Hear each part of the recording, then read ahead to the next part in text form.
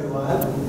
I'm very impressed that many of you attended this book launch. It's either you're interested to see the book or maybe to see Secretary Dar, but unfortunately it's not here. Anyway, Dr. Glenn Gregorio, Dr. Reyes Pascal, Dr. Karen Gregorio, Dr. Reside, Alice Ilaga, Jari, Dr. Jari. I call him Jari because we worked during those times at Picard when we are still young. How is Karen? My colleagues from Erie, Dr. Rainer Wasman is here, my mentor in climate change. Martin Gomert is here, our post-harvest expert, my colleagues also in Denmark, and other Erie colleagues here. Also my colleagues from UPLB, of course. I mentioned I worked in the university after I graduated in 1980 to 2014.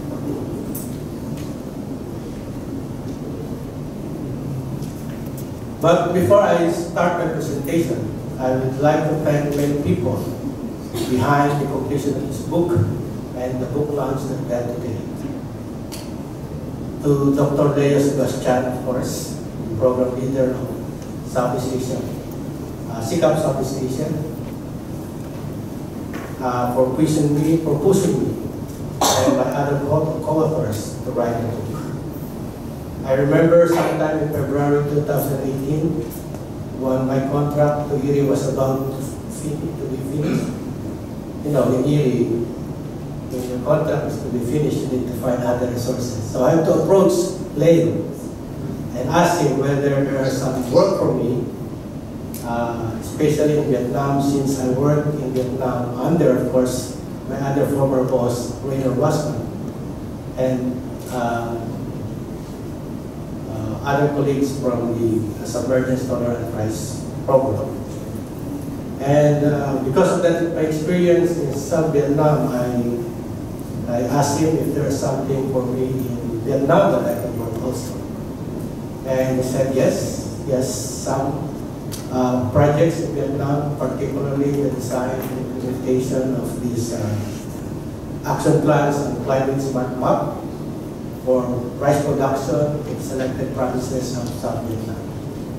He also mentioned that he helped Vietnam to develop a book on climate smart agriculture. And he asked me to do the same for the Philippines. And so I got 2 terms of reference for me, and I thank for that. So we have the book now. Having been involved in rice and corn-based farming systems and in some soil conservation projects while as a researcher and scientist at UPLB, and having written and authored some books along these areas, I thought it is very easy for me to write a compendium because I have a lot of references. But as I go along collecting all my references, putting them together, it's very challenging. And so I sought the help of my wife, of course, being a soil science and environmental science expert. And I would like the compendium to be not too heavy in technical matters, but also something that will entice everybody to read. So I also sought the help of May Santos, who happened to be a DEDCOM specialist. You know, if you blend the ideas of the technical man or women and social development specialists, you could come out with a good output, which is very attractive to read. And I guess Karen will agree with that because he's also a coach. So that's how we formed the team. And good enough, Leo agreed. Okay, go ahead. It's a good team. And so we were able to come out with this compendium. So we have our co-authors, Dr. Reyes, as he mentioned, Dr. Joe Labios and May Santos. I would like to thank Dr. Glenn Gregorio, SEARCA Director, for hosting today's activity and for willingly printing the book that we will have this afternoon. Leo is asking also, where's the book? And I said, I thought I also the book. I said, it's a surprise. Everybody will be surprised later, maybe. So, others are asking me, where's the book, Robbie? Well, maybe Dr. Gregorio will give us later. But it's a surprise according to that. So, I would like also to thank the team of Bimbo Uliana, Kim. Where's Bimbo? Okay, go there. Kim, Zamay, and the rest of the knowledge management unit group or coach group, to the research group led by Pez and Naira and their team, and to the rest of the SEARCA staff for preparing the book to the form we have now and for the book launch that we'll have today, this afternoon. I would also like to thank Secretary William Dar. I remember when Leo asked me to draft a letter to Dr. Dar requesting our request for them to publish the book. So I had to prepare not a very long letter, but only a page, I guess. So in that letter, we asked them why we them to request the book. And of course, we also mentioned that this compendium was already presented during one of the quarterly meetings of the DA System-Wide Climate Change Program and Pick-up Committee on Climate Change sometime in February. So at least we already know what the book is all about. And that time I didn't know also that he was in Russia with the president. So I sent the email to him on October 2, around 3 p.m. And to my surprise, he responded by 5 p.m. And to quote, Robbie, this is approved. Thanks, WVD. So thank you, Dr. Dar and the DA family. I would also like to thank Dr. Romeo V, now represented by Dr. Talon, DOS Picard, for co-publishing also the book.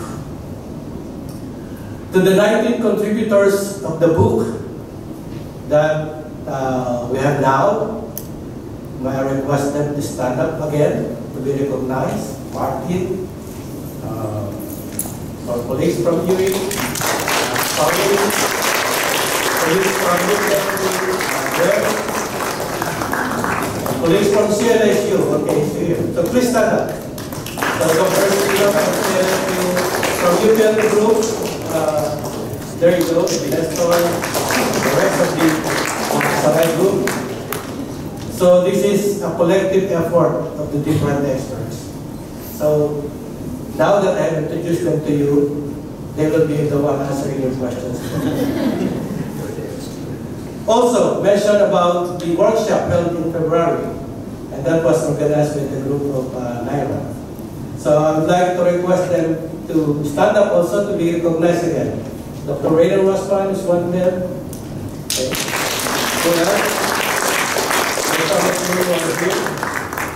Colleagues from UPLB also. So that is about 36 or 38 participants from the different organizations. So the book is not just prepared by us, it's also a collective effort from the different experts. Of course, to Ma'am Amy Cervantes, the editor of the book. I remember when May and I always come to meet her, we always received a number of edited pages with yellow and pink post-its, plus a lot of pages with red marks. And we cannot count them anymore. Thank you, ma'am. Of course, to Isi Bernardo, still Isi Bernardo, who made the design of the book. It's very nice, and I guess, I believe you will also agree when you see the real book later. So if you need somebody who would like to design your book, upcoming book, approach Leo. Not Asian yet. No, Leo doesn't have a commission for that. Asian is really very good on that. And of course, to my wife, Jo, Celine, and to my children, to our children, I'm sorry. Children, because I came from multiple family groups, so I have to multiply. So 3 of them are here. Our eldest son, Raymond. My daughter, Jean. And our youngest daughter, oh, she just left because she has a class. 2 of our sons are not here. One is based in the U.S. He's a captain in the U.S. Army. And my son, Jakey, is in Osaka. Now, going back to my presentation, I guess this is the highlight, that's all it's about. So the book is all about Compendium of Climate Resilient Agriculture Technologies and Approaches in the Philippines. Some are asking why climate resilient, what happened to climate smart agriculture? Leo will answer that. And Ms. Lana, I guess. Because that's the terminology for this kind of climate change adaptation and mitigation activities in the Philippines. So, what is the Compendium about? What's the significance? Why did we write it? 2 reasons. One is, mentioned by Leo, there are already existing CRA technologies and approaches in different publications and references. And the second reason is that we would like to integrate and consolidate these technologies and approaches into one reference so that it will be easy and be available to many who would like to access and read it.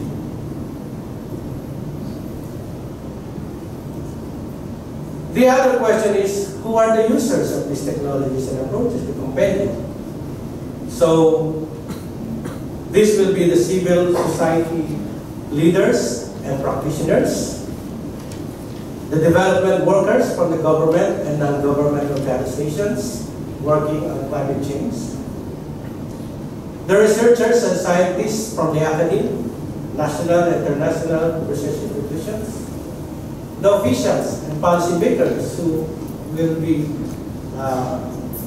deciding on how to use this and disseminate this technology. So what is the book about? Now that you see how the book looks like, just a glimpse of it. It's about 353 pages only. And at the background is the collection of my wife, the Amaryllis flower.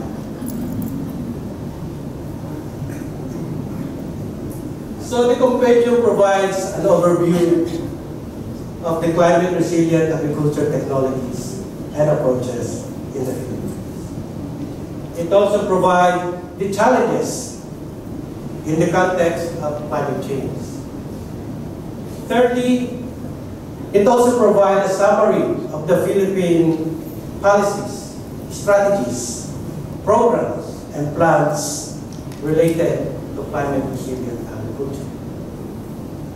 And the last one is also provide the natural and socio-economic condition of different agroecological systems in the Philippines.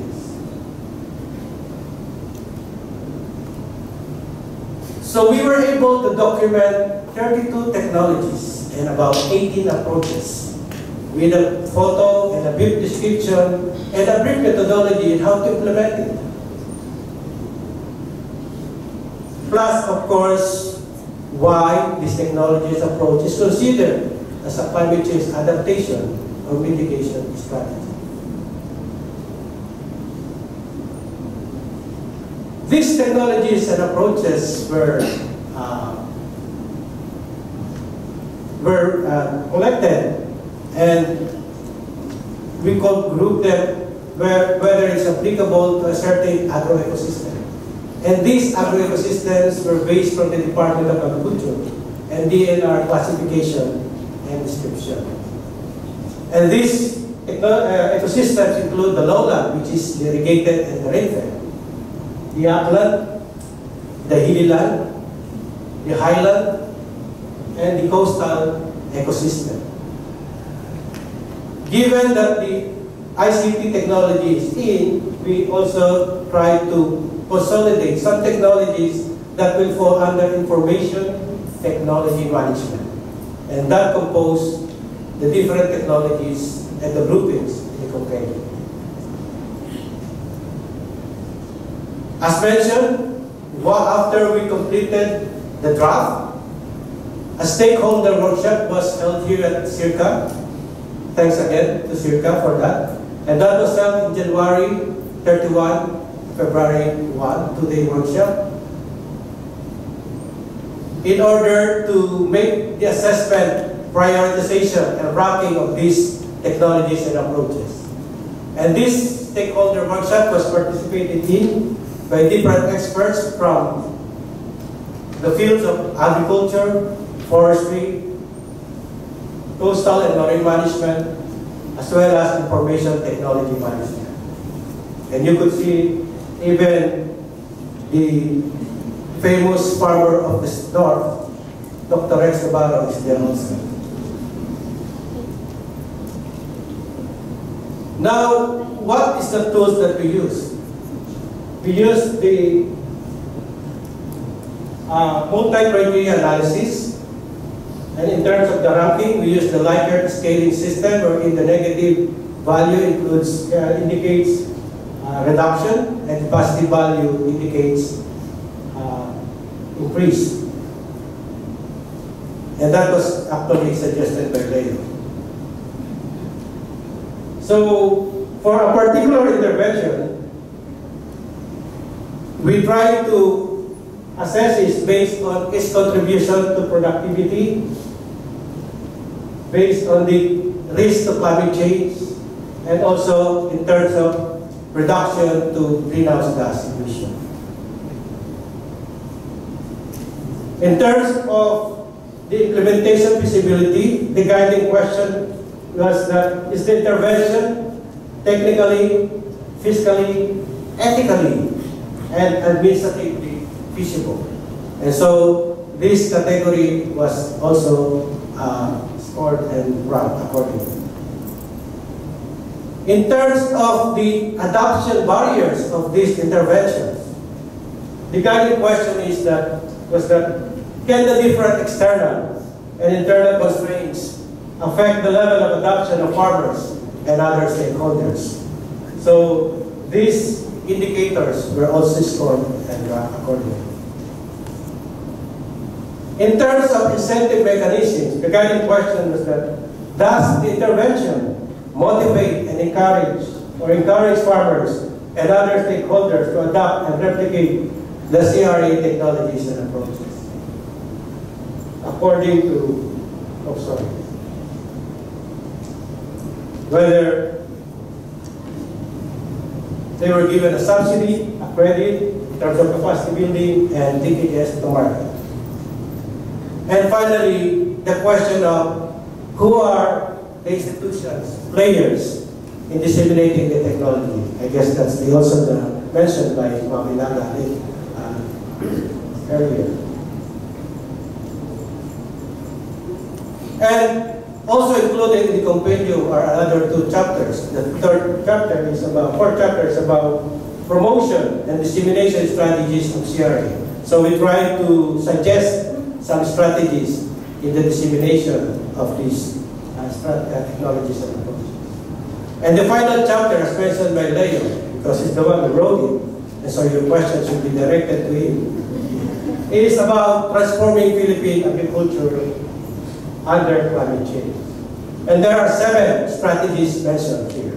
One is implementing suitable CRA technologies and approaches.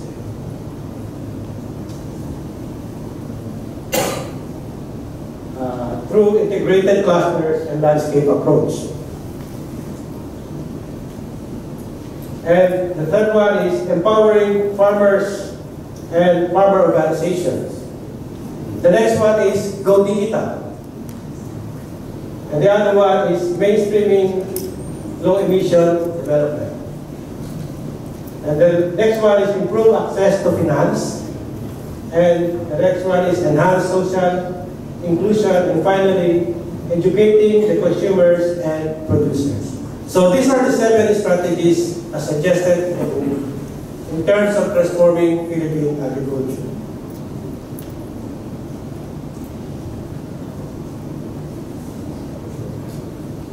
However, the challenge in transforming Philippine agriculture to cope with climate change is not just developing new ideas, approaches, technologies, and practices.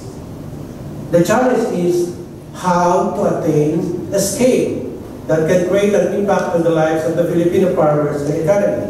And as mentioned by Dr. Laga, you need to scale from the village to town, to province, and even up to region. And then that's where you will see the impact of this transformation.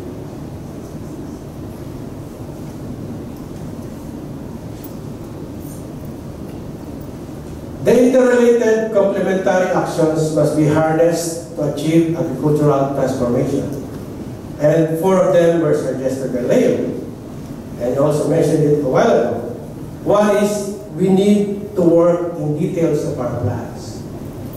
Second, we need to strengthen farmer groups, private sector, and government partnership. Third one is we need innovative approaches to engage farmers and private sector.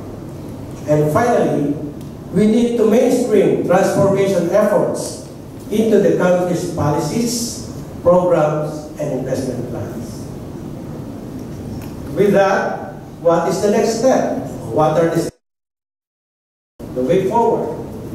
Of course, we need to put this on the ground so that the target clients can be provided with basic information on adaptation and mitigation strategies in the various agricultural systems in the Philippines. And thank you, Ma'am Ilaga, for offering that kind of collaboration. And we are open. The experts are here. So it's already available. The resources are here. We only need good program and good funding. So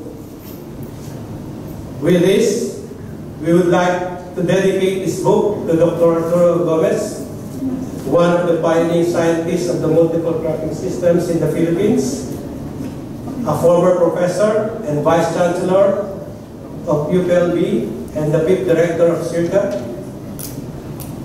He is also our first boss, my wife and I, when we were recruited in 1980 after graduation. And Jojo is one of our bosses at the time, who gave us a hard time whether we will admit us or not.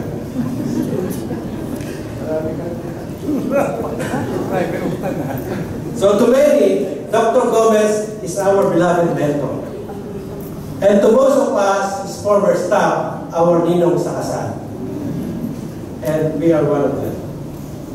So finally, the book is dedicated to Dr. Art Gomez in recognition of his vision, the importance and relevance of his work in making our farmers climate resilient. Thank you.